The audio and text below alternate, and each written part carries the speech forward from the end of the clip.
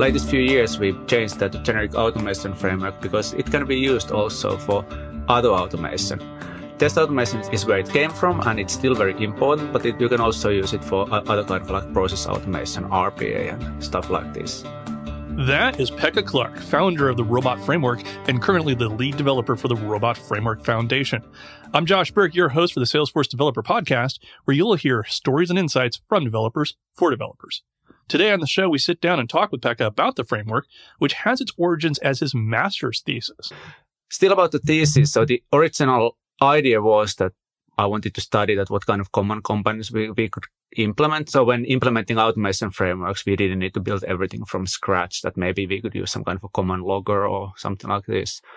But the major finding in the thesis was that it's actually possible to create a generic framework so that you don't need to have only components that you use to build your kind of core framework, but we can actually create a generic framework as well. And that was kind of it wasn't yet part of the thesis prototypes, but that was kind of finding based on the prototypes. Okay, this would be possible. And I had those ideas then when a colleague of mine with whom I had been working in an earlier automation project had joined Nokia. And they needed automation solution for a very heterogeneous environment and contacted me, okay, what do I have any ideas? And I said, well, yeah, I have much better ideas than we had earlier. And went there, presented what I had been studying, ideas I had, and they liked it. And we started developing the framework there in 2005, I think, or some autumn, 15 years ago or so, something like this. Yeah. Interesting. So your thesis was kind of the prototype for the robot framework, and then Nokia kind of gave you the ability to start putting it into real practice? Exactly. Yeah. So I had, when I was writing the thesis, I had ideas that, okay, this would make sense as an open source framework as well. But when we started Nokia, it was for internal usage only. But I, from the beginning, wanted even there, keep the core generic and then extend it with the custom libraries in different kind of product lines and so on. And then this colleague of mine who got me there also fought with lawyers, and we got the permission to open source it in 2008. So it's been also available as open source over a decade now. Gotcha. And so, okay, so then the original intent was always for it to be open source. Why was that important to you? I got a feeling that this kind of framework that we have, which can be extended with libraries and so on, works better as an open source solution, so that everybody can contribute and to the wider ecosystem. Of course, people can contribute to paid solution as well, but that's kind of less likely. Also, of course, I had these ideas. I thought they would make sense, but I didn't have resources or anything to start starting a product company. I wasn't sure would that fly. Also, if I would have started a product company, I would have ended up thinking about like how to handle licensing and stuff like that, which I wouldn't have enjoyed. I was interested to get this framework working, and that way open source was good. Also, I've been most of the time when writing the framework, I've been paid by Nokia and then by the Robot Framework Foundation nowadays.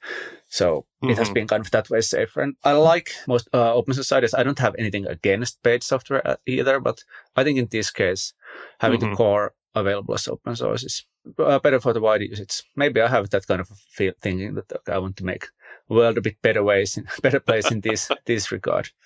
Well, it doesn't really stop the wars in the world or doesn't save the people from hunger or anything, but at least it hopefully helps people doing testing to make their automation efforts a bit easier. And tell me about the Robot Framework Foundation. How did that come to be, and what's the current state of it?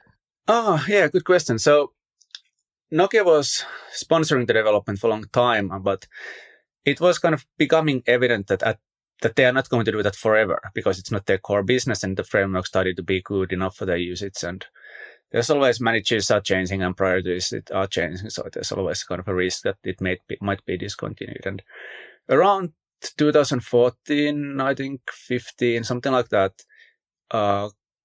companies in Finland that were using it a lot, like consulting companies selling services related to framework and so on, they kind of started a bit worried that what happens if this Nokia sponsorship would end, and then a foundation was formed to support the development. And kind of incidentally, it was like half a year after the foundation was was founded, then the Nokia sponsorship did end. So it was about the right time. And nice. The idea of the foundation is that it collects money from foundation members, of course. Nowadays, we've also got some money from conferences. We've organized Robocon conference 3 times. And we are planning to have an online conference in the future. So that way, we collect money and then spend the money for paying developers, developing the framework, and also some libraries and tools around the core framework. Gotcha. So the idea there is that it's a non-profit, but making sure that the framework is there, that it's developed further. Got it. I want to follow up on that, but I think that's also a really interesting point that the importance of this being open source is also the fact that, like for instance, I know internally at Salesforce, especially over at the .org side, we use a lot of the robot framework, and it's like, even if you stop developing on it, the foundation kind of make sure that it's going to continue on in some form that somebody could continue using and not have to basically completely upend their automation framework. Yeah, exactly. So that's, first of all, one of the benefits of open source in general, that you know that nobody's going to take the code away from you, that even if the developers stop developing it further and so on, you still have the code, you can use it freely, and you can develop it further either internally or resurrect the project publicly or whatever. Right. If you want to. So that's really nice. But also with the foundation, the good thing is that there's this kind of backing. It's not that I'd be working on this without pay, which would be not maybe so motivating all the time. I then needed to have another job to pay my bills and right. so on. Or if something happens to me, be it the buzz factor or just kind of a burnout or bad motivation loss or whatever, then there's always the foundation there to take care of somehow. So that's all. That makes it also safer to adapt to. Okay, so we've talked a lot about how framework came to be and, how it grew into open source, but let's get into more details about the framework itself. And I think you've touched on this a little bit about some of the key components of the thesis, but let's start with the elevator pitch. What's the elevator pitch for the robot framework? Yeah, so it's a generic automation framework. Yeah, very quickly, that's what it is. So it's a generic automation framework. But gotcha. if I tear it down, generic basically means that you can use it basically with any interfaces and so on. Not the core framework only. You need always libraries. So that's the architecture there. You have the core framework that handles parsing data and executing test cases and creating logs and reports. But then to interact with systems, then you need libraries that you have a lot of ready-made libraries available, but you can also very easily create your own. So that's what generic means. Automation framework here means that it's not only a test automation framework. So we used to actually call it like a generic test automation framework, but latest few years we've changed that to generic automation framework because it can be used also for other automation. Test automation is where it came from, and it's still very important, but you can also use it for other kind of like process automation, RPA and stuff like this. So not only test automation. And framework, well, it also means this, that we have libraries and so on. So it's not the kind of one solution that you just take this and then it solves everything, but you basically take the core framework and then you have libraries that you need, maybe some ready-made ones, maybe some you created yourself. You then have external tools, editors, you have editors and editor plugins, you have maybe continuous integration and so on. So from those components, then you build your kind of higher level framework that you then use. Gotcha. So that's interesting. So it kind of resides adjacent to X, and X could be Cumulus, or X could be Jenkins, or X could be Selenium, and you're just kind of providing the tools to interact with that and have processes move things down the chain, so to speak. Yeah. Typically it works so that there's a CI then could be controlling robot framework. So you have CI system that launches it maybe based on an event that we got the new code committed, or maybe it's a scheduled run, something like this, and then the framework is called, but then it can use internal tools like Selenium or Playwright, or well, if you're doing web testing, but then other tools if you're doing something else like UI testing or REST API testing or database testing or whatever, and so on. So that's kind of libraries are kind of in a sense below this framework, but then there are these CI systems and whatever pipelines then kind of above it. And that whole thing then, with whatever you need, maybe you need and want containers, you have those. And that's all of that is what makes your final automation framework. And it's definitely not the same in different projects because the project needs are different. And this framework tries to be very open in a way that how you can use it. So it's very easy to adapt. So that's a strength, but also, of course, it's kind of, when you start using it for the first time, it can be a problem. There's some kind of a learning curve because there's no ready-made way that, okay, you always do it like this, because how you want to adapt it, how you want to utilize it depends on your context and your needs and so on. Got it. So it's not like, for instance, I'm thinking of my early days with like Jenkins, where it's like you basically just install it and then you go find somebody else's bash script and then you rewrite the bash script a little bit and you're kind of done. It's a little bit more flexible, but also more amorphous because of the way it's designed. Yeah, well, Jenkins is also, it's a CI tool, not like automation tool. I think if you would compare it, for example, with commercial automation tool that would be dedicated, for example, only for Windows, web testing and Windows UI testing, then when you buy it and install it, you have a ready-made package that covers that, and that's it. But then if you want to, if that's what you need, then that can be nice. But if you then need something else, like, okay, you need REST API, so you need database or something, it can be then more complicated. But with this framework, you need to basically select what you need. It also means that in bigger projects, that at least there are kind of different kind of users. There are those users who are setting up the environment and making decisions at what libraries we use, maybe creating their own library, setting up guidelines and so on. And they need to, of course, know the framework very well. But then for the end user, when everything this is set up, it should be pretty straightforward and simple to create those test cases because the language that you use is pretty simple. Nice. And what languages does it support? Robot Framework itself is implemented using Python. I guess we got somewhat lucky with that when it was not that widely used back when I started writing Robot Framework prototypes. I actually, when I was writing my thesis, didn't before that really know Python even.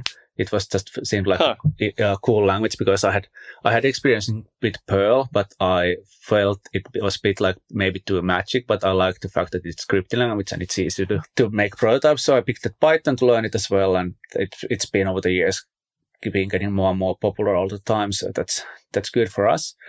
So yeah, the framework is implemented with Python, and that's most of the time also what you use when you extend the framework with those custom libraries or with other kind of tools.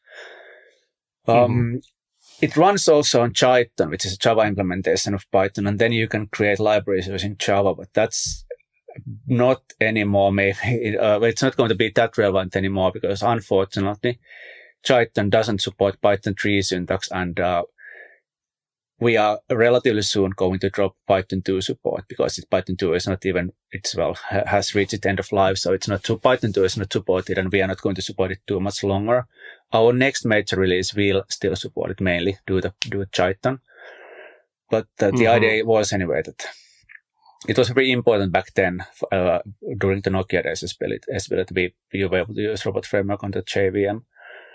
But yeah, Python is what you mostly use. But then when writing libraries, we have so-called remote library interface that allows you to use to basically any language you want. We have some remote server implementation ready-made, but you can also create your own if needed. So that allows you to create libraries using other languages as well. Also from Python, you can call other languages depending on the case. So that might be a way. And then if you are, for example, implementing a tool for processing results, then the results you get them in XML. So you can use any language, of course, and process it with the XML and do something with the information. Doesn't need to be Python. Gotcha. Nice. So that kind of speaks to, so it's very flexible in what it can also talk to. If I have like a node script that's running some part of my build process, my node script could still talk to the robot framework. Yeah, you can run those scripts as processes. That's one simple way. If that's kind of a script that you can run from the command line, you just execute as a process. Or then if it has ready-made function that like you can use as kind of individual keywords, then maybe you expose that as via the remote interface or something like this. But there's typically always a way. The way is, of course, depends on the case. on the specific, sure. Yeah. Now, describe what it means for it to be a keyword-driven approach. Oh, good question. So, keyword-driven approach for test automation means that basically you construct your test cases or tasks if you're doing other kind of automation than testing. You construct them from keywords that are also, some terminology calls them action words or something. So they do something. You have a name and basically that's a string, and then you call that and you can give it arguments. Maybe keyword can also return you something and so on. So that's how you do it. You could have a keyword like click button, and then that obviously clicks a button, and you are going to give it the ID or some other locator of the button to click and so on.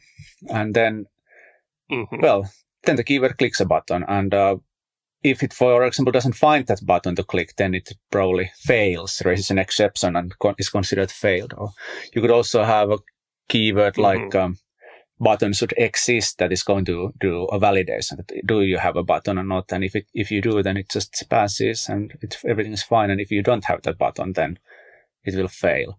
So that's how you construct those test cases. You basically build them from keywords.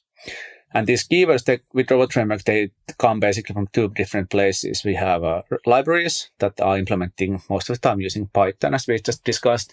So they can implement keywords. If you would have, for example, that click button keyword, it basically would be just a Python method or function with that name.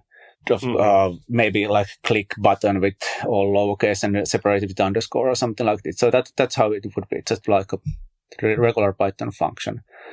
And then you take the library into use, and then robot knows that you have this kind of keyword and you can call it. And then if the keyword raises an exception, the framework considers that keyword failed and otherwise it's passed. So that all the keywords actually do something concrete. They always come from libraries. But one of the really powerful features of Robot Framework, one of the features that was actually described already in my thesis, is that you can construct your own like higher level keywords using more or less the same syntax that you use for creating test cases as well.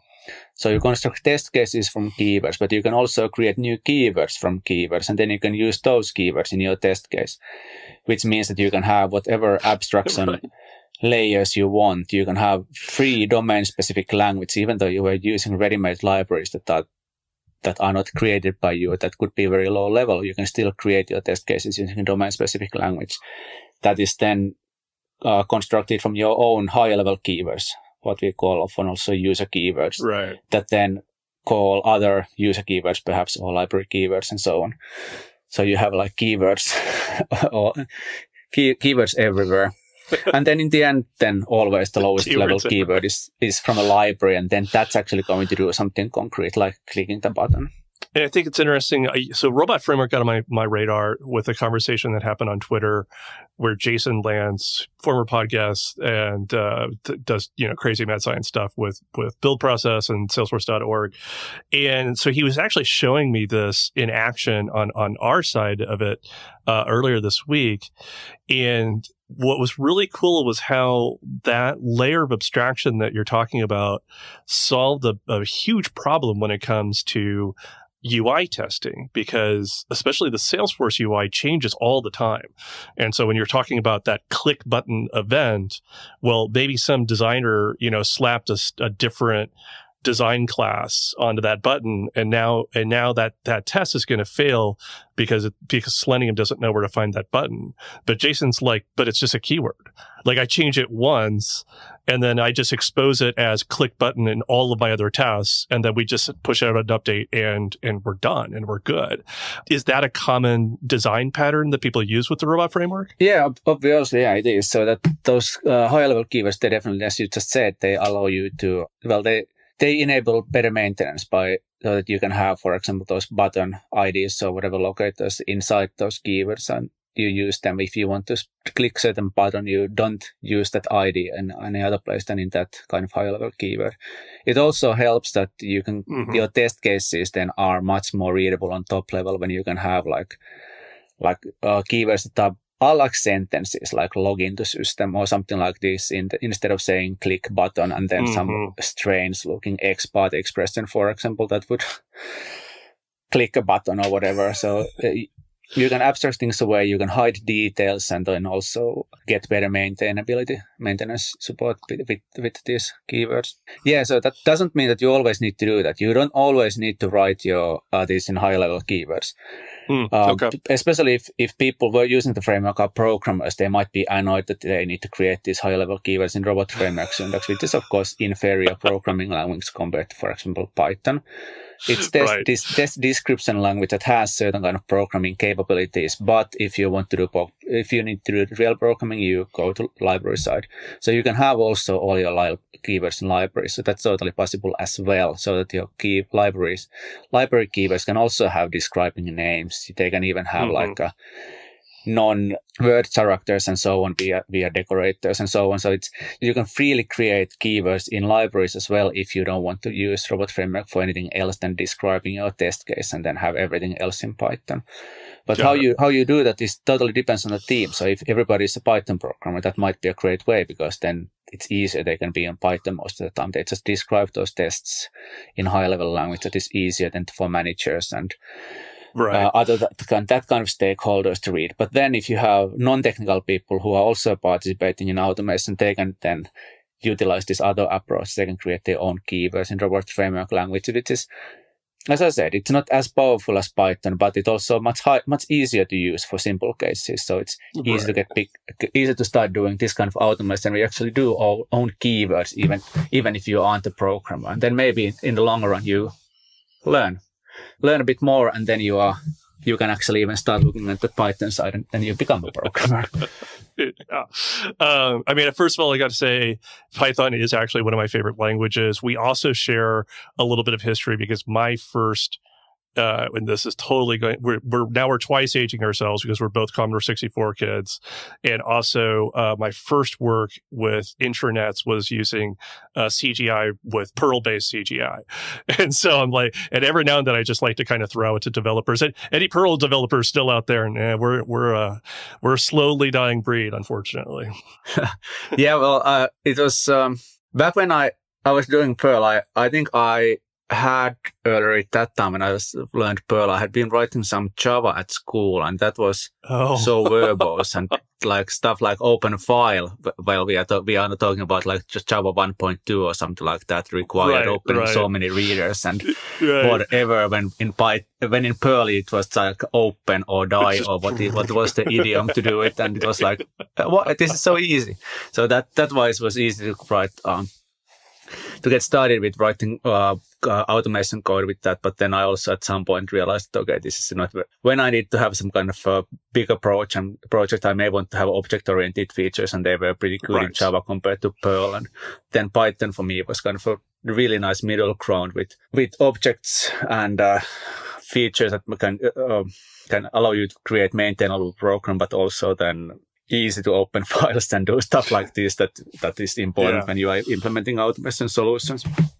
Of course, Java has got much better since that as well. So, but yeah, this shows our age, I guess.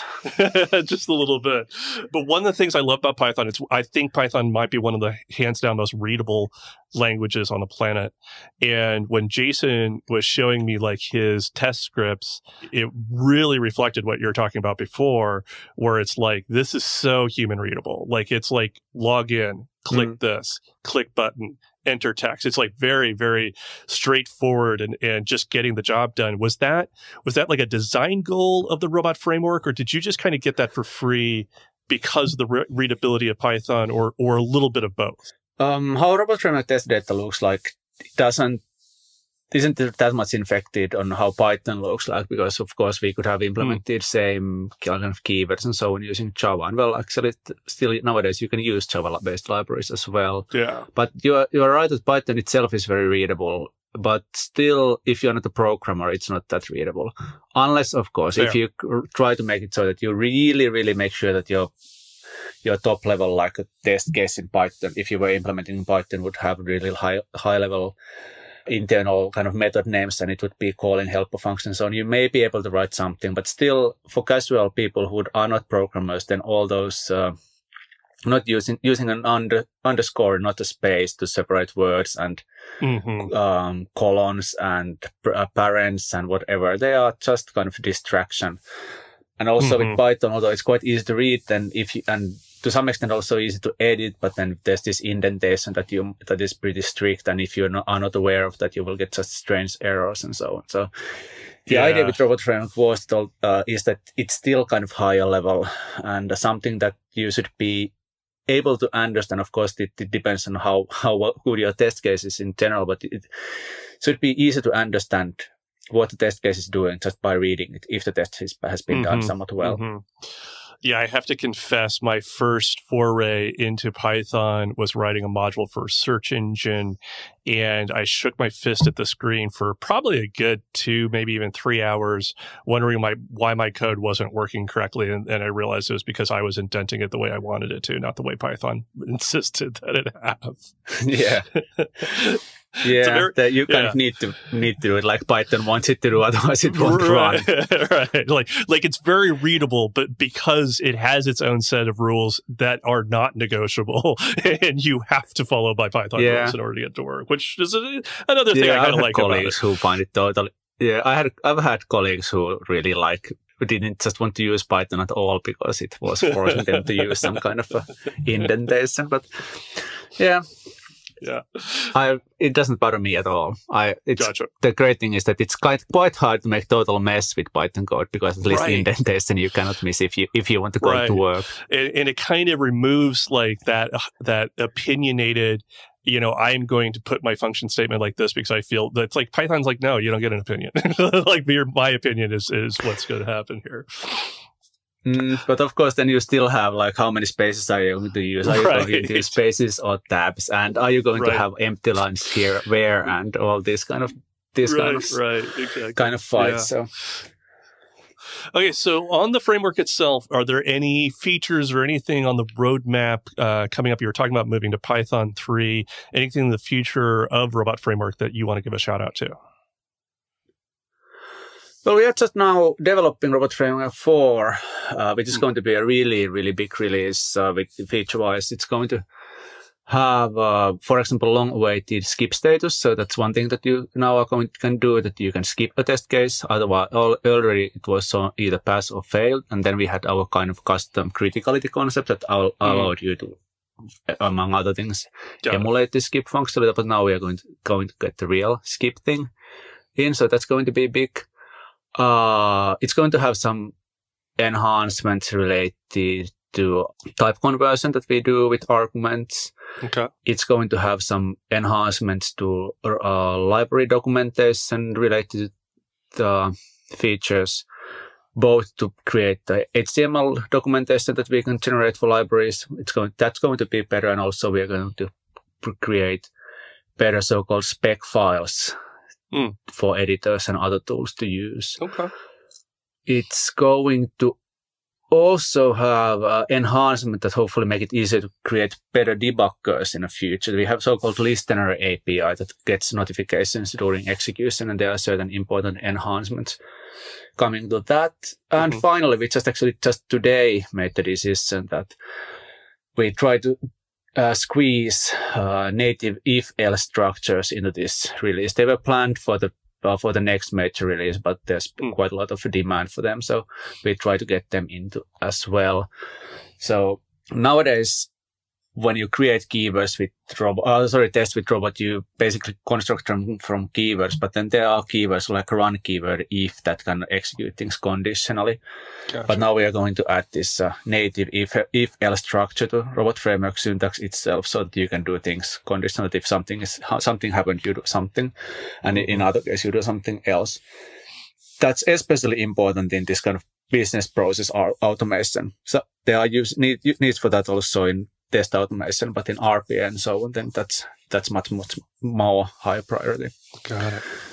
So yeah, that kind of stuff is coming in, so it's going to be a really interesting and big release. Cool. We just got an alpha out this week with skip status, and hopefully we'll get an alpha 2 out quite soon as well. Cool. Going to be also some backwards incompatible changes there for do the skip status, for example, and that's the reason why we want to have early alpha so that everybody can adapt. So you had mentioned earlier that the pandemic had affected the conference cycle, which is happening to everybody. Has it affected development at all?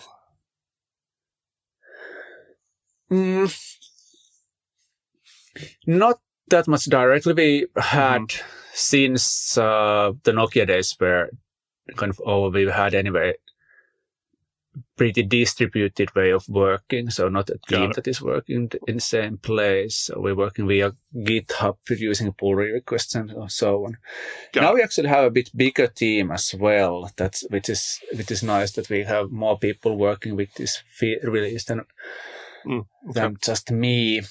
Many of these are actually some of these are physically pretty close situated to me, but due to COVID, it's not maybe the best idea to meet that much. So that's kind of annoying. Gotcha. But they're also like René from Germany, and so we wouldn't be meeting face to face that much anyway. Probably we would at some point. So it hasn't that much affected. But of course, this that we cannot organize the conference now in January means that we are not going to get money from that, and that's kind of a problem for the next year. But we'll see how well the online edition works. I hope when we get more information about it, we should try to get the call for papers open relatively soon, and I hope we get a lot of people in there, and also that will hopefully bring some money for the foundation. And what was the original, like when did you decide we need to have a conference on this? Like what was kind of the motivation behind that? There was a lot of people were asking about it, and we noticed that we have community. I think it actually went so that we started running meetups around the world, but especially in Helsinki. And then when we had a meetup where we suddenly had 80 people in, I figured that we could instead have a conference, because 80 people would be already a kind of decent conference size, so why not? And then that's how basically it started, and then we ran it, and I think we had 250 or 300 or something like that in the first installment, and then it's been increasing a bit. So I think it was 350 or something like that last January. Got it. So it's been nice. Being based in Helsinki, so of course it's kind of far for people from the US, but we've had, I think every time like a dozen people from the States as well, and also around the world. So that's been awesome. Of course, a lot of people from Finland, from Helsinki, where it's been organized, and a lot of people from around the Europe, which is obviously kind of like 2 or 3 hour plane flight away compared to US. That is much more so. Easy to people to participate. But the great thing with the online conference that we now planning to organize, we actually already have made a plan that we are going to do it. The great thing, of course, it's easy for people around the world to participate. Right. They're both as a presenter and also as participants. So it's going to be interesting to see when we open the CFP how many proposals we are going to get. I would expect we got even more than for the earlier on-site conferences. Gotcha. So that's going to be great, and I think that if it goes at all well, we are going to keep running them, even if we hopefully in the future sometime can also again organize an on-site event. And I very much sympathize with you on that, and I wish you all the success with the virtual conference. And I keep hearing that there's that additional reach with the virtual conference, and like Jason Lance was saying that about their open source sprints. They've had to go virtual. They're thinking about keeping a virtual layer on them, even if they go back in real life events. I also think Jason would thank you actually for having it in Helsinki in January, because apparently U.S. flights to Helsinki in January are surprisingly cheap.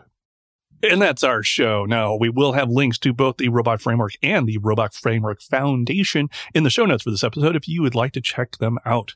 Now, before we go, I did ask after Pekka's favorite non-technical hobby, and it turns out Finland's really good for skiing. Well, we're living in southern Finland, so not big hills, but something. It's fun that you can. I mean, I've been doing even like park, like little jumps and rails and stuff like that. So all that. So that's okay in small hills even. But then we have some decent opportunities if you go to north of Finland, Lapland. Like I especially like off-piste telemark skiing. That's one of my really like favorite. Then I have kids, which is kind of I don't know, it takes enough sort of the free time, so that you don't have that much problems like having extra hobbies. I want to thank Pekka for the great conversation and information. And of course, as always, I want to thank you for listening. Now, if you want to learn more about this show, head on over to developer.salesforce.com/podcast, where you can hear old episodes, see the show notes, and have links to your favorite podcast service. I'll talk to you next week.